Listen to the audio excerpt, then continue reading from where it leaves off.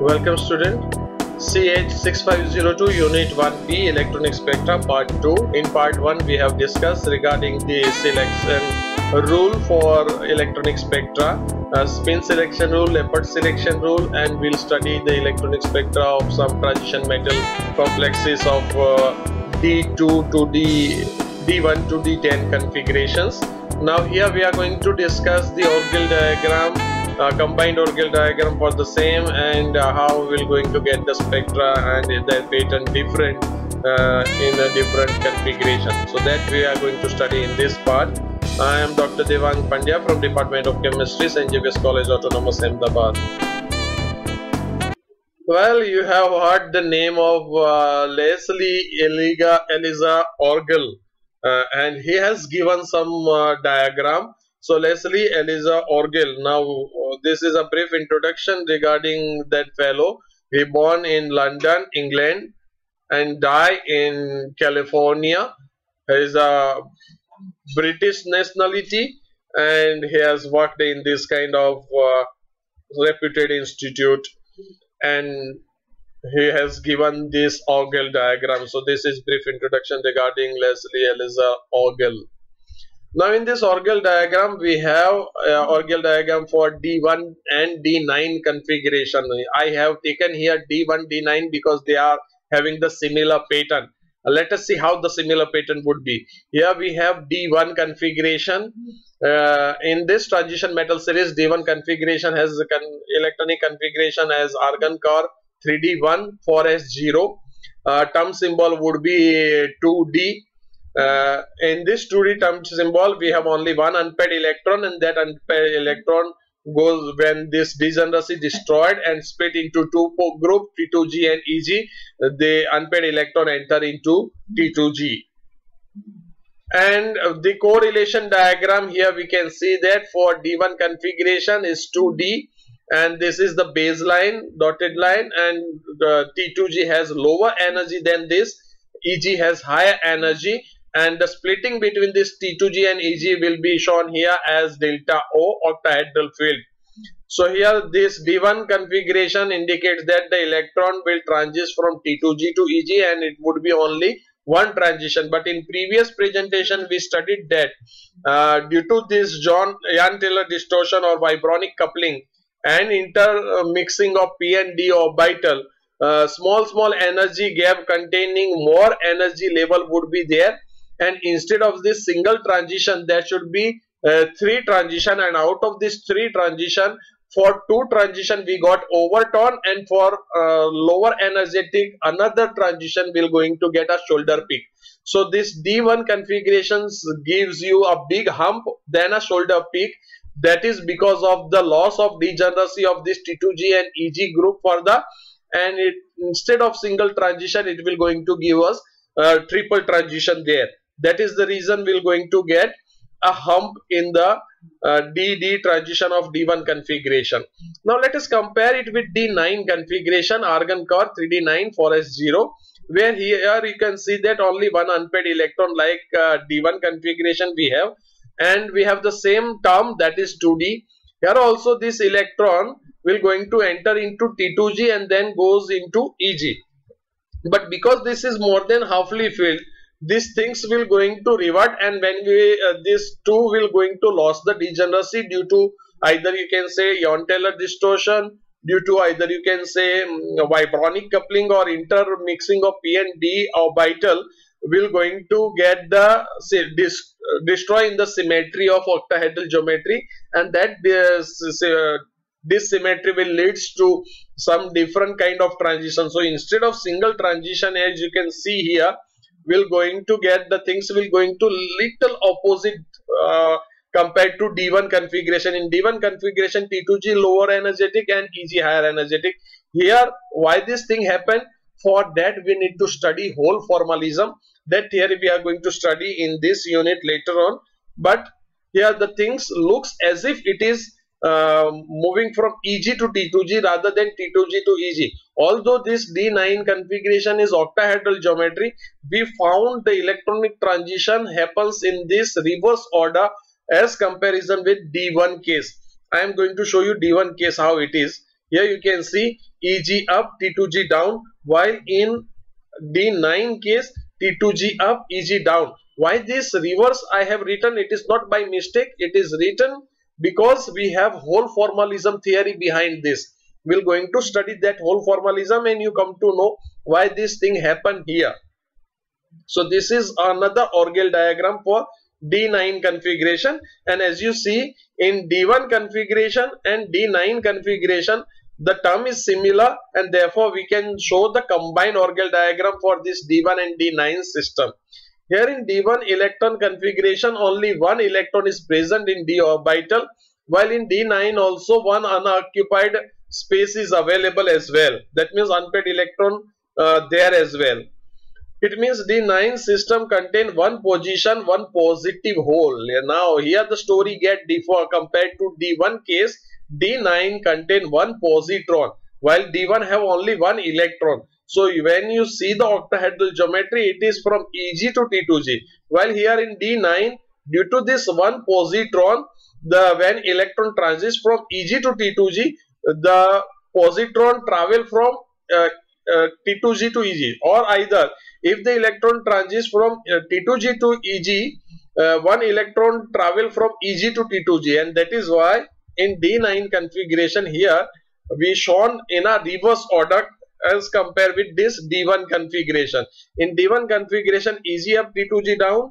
Here here in this only electron travel from T2G to Eg in a octahedral field, while here in D9 configuration when electron travel from T2G to Eg, the positively charged positron travel from Eg to T2G, and that is why it is shown as if the positron travel from Eg to T2G. It shows a tetrahedral kind of movement of the positron. So that is why that positron, that is a positively charged hole, that is absence of electron in D9 configuration, will gives a reverse arrangement. The ground state term symbol for D1 and D9 are similar, that is 2D. According to crystal field theory, this 2D split into T2G and Eg. And as compared to D1 system, this splitting is opposite in D9, already I have explained, and that opposite because of the travel of positively charged hole or positron. Now in excited state and in ground state D1 system, that is titanium plus 3 ion, electron is filled in this fashion. Here you can see that in T2G one electron is there in T2G, Eg is going to have 0 electron, while in excited state this one electron travel to higher energy level, so Eg get 1 electron while T2G get 0.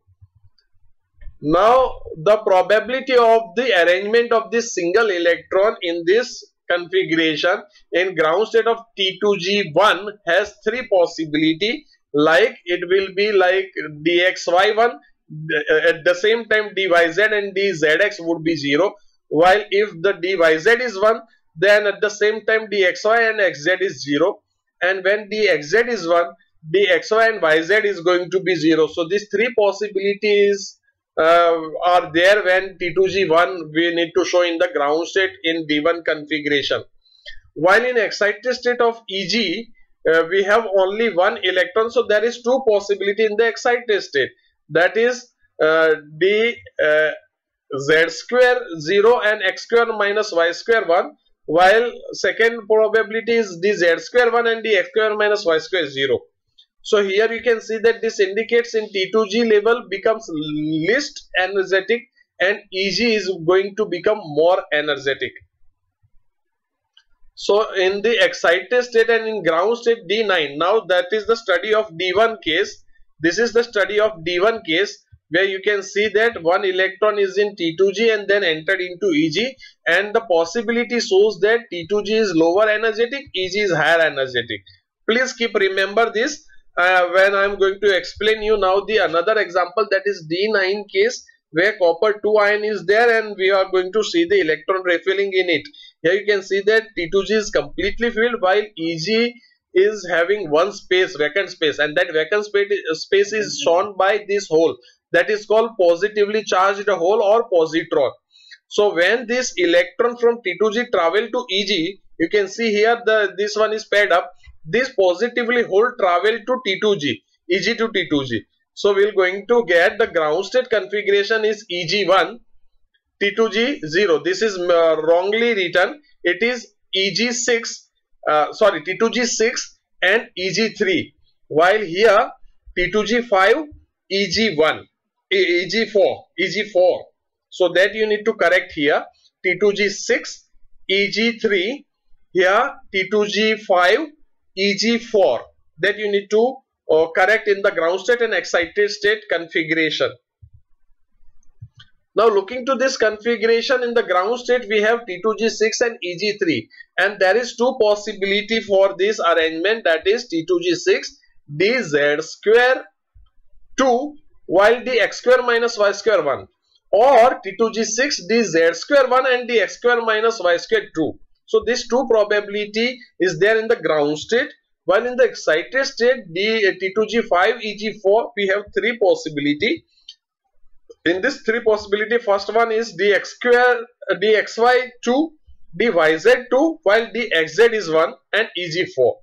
Second, dxy 2, dyz 1. So here zx 1, now here yz 1 and xz is 2 and EG4 would be there as similar.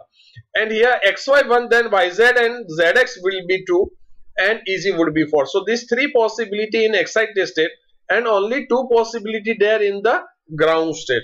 Now keeping these two things in mind, it indicates that the ground state becomes more energetic and excited state become less energetic.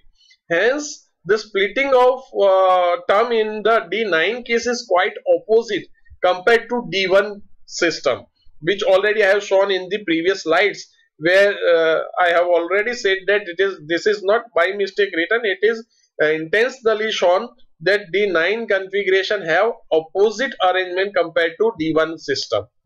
So taking into consideration, we have this Orgel diagram. Here 2D is there, delta O, splitting energy, this is barycenter. Here the energy of EG is high, T2G is low. There D1 will going to show octahedral geometry when electron travel from T2G to EG. But in D9 case, when electron travel from T2G to EG, the positron travel from EG to T2G. So for positron, it looks as if it is a tetrahedral geometry. Similarly, the opposite side, the combined Orgel diagram shows that here you can see that D9 indicates EG to T2G, so it is like octahedral field.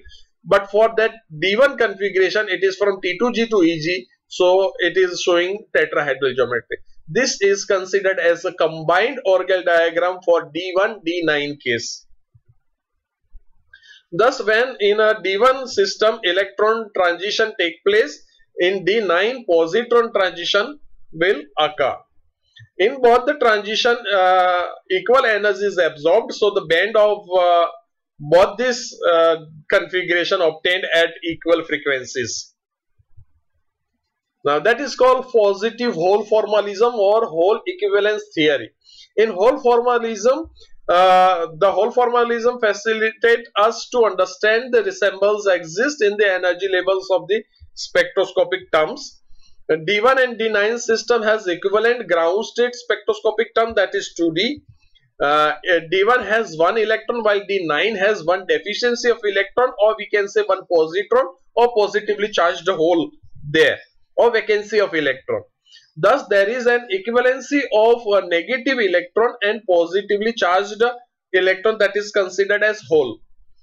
Similarly, D2, D8, D3, D7, D4, D6 also have equivalency of negative electron and positively electron, that is considered as hole. This is known as hole formalism or hole equivalence. So the equation for hole formalism is represented as d raised to n is equal to d raised to 10 minus n, or either d raised to 5 minus n is equal to d raised to 5 plus n. This spectroscopic term arises through the repulsion between the electron and electron, and such repulsion is represented as minus e into minus e upon r square, that is the distance between them. So e square upon r square, that is represented by I, and r would be the radius, or we can say the distance between two electrons. Instead of electron, if positron exists, yet the value of the attraction would be E square upon R square remains similar. So the terms such obtained would be similar as well. Thus, in the equation d9 is equal to d raised to 10 by 10 minus 9, or either d raised to 5 minus 9 is equivalent to d raised to 5 plus n. Here n means the negative electron, or it may be the positively charged hole, that is known as positron. So from d1 to d4, the energy levels generated considering the repulsion, while the configuration more than d5, instead of repulsion, by considering attraction, energy levels are raised. In the names of electronic state, we have the example for A2G. The labels A here, E or either T stands for the non-degenerate, doubly degenerate and triply degenerate, while the numeric subscript stands for the multiple of the state, which is the number, which is the number of the unpaired electron plus 1, and that is how we can show the terms, Mulliken terms. Now here you can see the splitting of RS or Russell's and Sanders spectroscopic terms in the crystal field, free ion in term, and terms in the crystal field. So free ion has S term, that is indicated by 1, that is S orbital single. So it can be represented in crystal field as A1G. G stands for Girard, that is symmetric. A arbitrary, that is 1, and it is only 1, so written as 1. Now P, that has Px, Py, Pz, so it is triply degenerate, so represented as T, and 1G represent the Girard, that is symmetric arrangement, and written as 3. Similarly D5, that is T2G plus Eg, and that T2G plus Eg, T2G has 3 and Eg has 2, so total 5 would be there. Similarly for F, we have A2G1, T2G3 and T1G3. So that way we can have 3 plus 3 6 and 1 7. For G9 we have A1G1, EG2, T1G3 and T2G3. 3 and 3 6, 6 and 2 8 and 1 9. So the G9 would be there. And that is how we can calculate the total degeneracy. Total degeneracy can be calculated by adding multiplying spin multiplicity with orbital degeneracy. Spin multiplicity can be obtained from this equation 2s plus 1. When it is multiplied with orbital degeneracy, that is represented as 2l plus 1. So this 2 will going to gives us total degeneracy. That means 2d term is there, then its total degeneracy would be 10. So it should have 10 different arrangement. Now the terms of D2 and D8 configuration, these are equal. So that the terms in the increasing order, when we are going to arrange in the increasing order of energy of D2 and D8 system, we're going to get triplet F, triplet P, singlet G, singlet D and singlet S as maximum energy. According to the selection rule, triplet to triplet transition is allowed transition, while triplet to singlet transition is forbidden. So we're going to consider only triplet to triplet, not triplet to singlet. So only one transition is considered and it is allowed transition. And according to crystal field theory, the diagram indicating splitting in octahedral and tetrahedral field is called Orgel diagram of D2 and D8 configuration. Here is the Orgel diagram for D2 and D8. When D2 is octahedral, because it has hole formalism equivalency with D8, that means D8 have 2 hole and D2 has 2 electron. When electron travels from T1G to T2G, T1G to T1G and T1G to A2G. Similarly, for D8, the hole will travel in a reverse order. So there you can see in this combined Orgel diagram of D2 and D8. In this combined Orgel diagram, you can see here these two lines will going to deviate than the standard value. So the deviation is shown here as well in the form of this green line and this black line. Now the splitting of D2 in octahedral field and splitting of D8 in tetrahedral field are equal. Similarly, splitting of D2 in tetrahedral field and splitting of D8 in octahedral field are equal. Splitting of D2 and D8 in octahedral and tetrahedral fields are opposite to each other.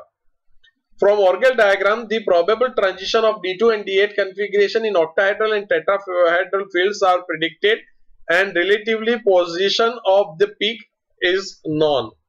Here you can see the electronic configuration of vanadium plus 3 in hexa aqua vanadium plus 3 complex, and that is a case of D2 configuration.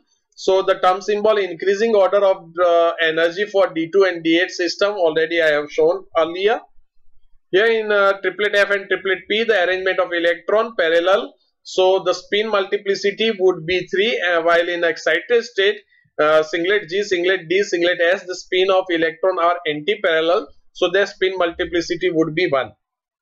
Now according to spin selection rule, triplet to triplet transition is considered as allowed transition, while triplet to singlet transition is considered as forbidden transition. So only one possibility of electronic transition would be there, that is triplet F to triplet P, and that we need to consider here in the electronic spectra of the D2 configuration. So here the single Orgel diagram for D2 D8 configuration is shown, and we will going to get this 3 different transition of different energy, and that is why this D2 configuration will going to give you 3 peak.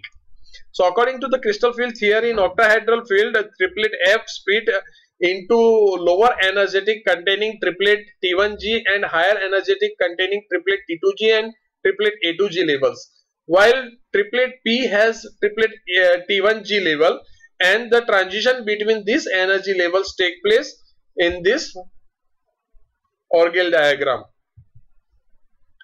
Now this is a combined Orgel diagram of both this, already I have shown you, so I am not going to discuss again. Now in D2 D8 system we have these terms, and according to selection rule, triplet to triplet transition is allowed, while triplet to singlet transition is forbidden. So only triplet P to triplet F or triplet F to triplet P transition should be considered, and according to crystal field theory, the diagram indicating the splitting of D2 D8 system in the octahedral and tetrahedral field is called D2 D8 Orgel diagram. Now here you can see that 3 peak would be there. Sorry. Yes, peak 1, 2 and 3. One is in the UV light and 2 would be in the, one is in the visible and the other one is in the infrared. So this is the real electronic spectra of hexammonia nickelate. The feature of the electronic spectra that we need to be able to master are naming of the electronic state and the transition, explanation of the relative intensity of band in the spectra of complex of D transition metal ions. According to that, Laporte spin selection rules, calculation of crystal field splitting parameters of energy of DD bands. This is the electronic spectra of hexa aqua nickelate, and it will going to show you green color, and these are the 3 different transition of it.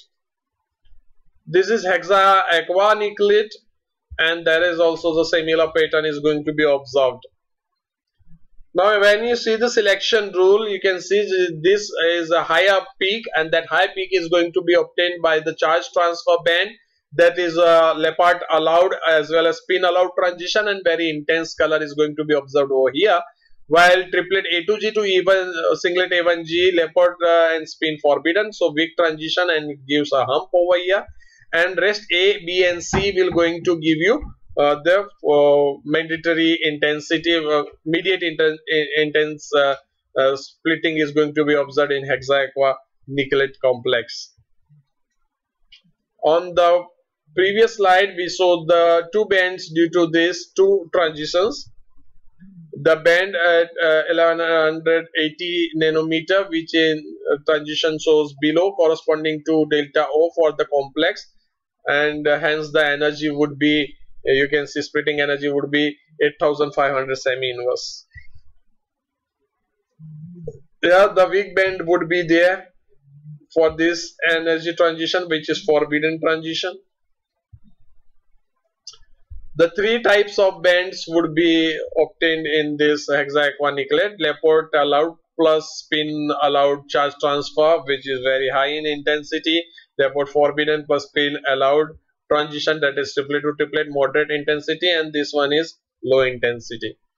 When you see the MO diagram, you can see the splitting in the energy level like this one. This is not in our course, just to explain you the transition in the MO. There are two mechanisms that allow forbidden or electronic transition become somewhat allowed transition, that is vibronic coupling or mixing of state, which already we have discussed in our previous lecture, so I am not going to discuss further here. And that is why we're going to get this transition shift, weak ligand and strong ligand. So this indicates the effect of ligand field on central metal ion. Central metal is quite similar, so there is no effect of the electron configuration, but here you can see ligands are different. We're going to get different intensity in the peak of the electronic spectra of transition metal series, and that is due to this vibronic coupling or inter-ionic inter-orbital mixing. So already we have discussed, I am not going to discuss much more here. And in the vibronic coupling, you can see the planar or in octahedral geometry, this will going to enlarge, but instead this distortion will take place, and that distortion will going to give rise to this different energy level, and hence we're going to get this. This is the another example for the dissymmetry. This is for D5 case.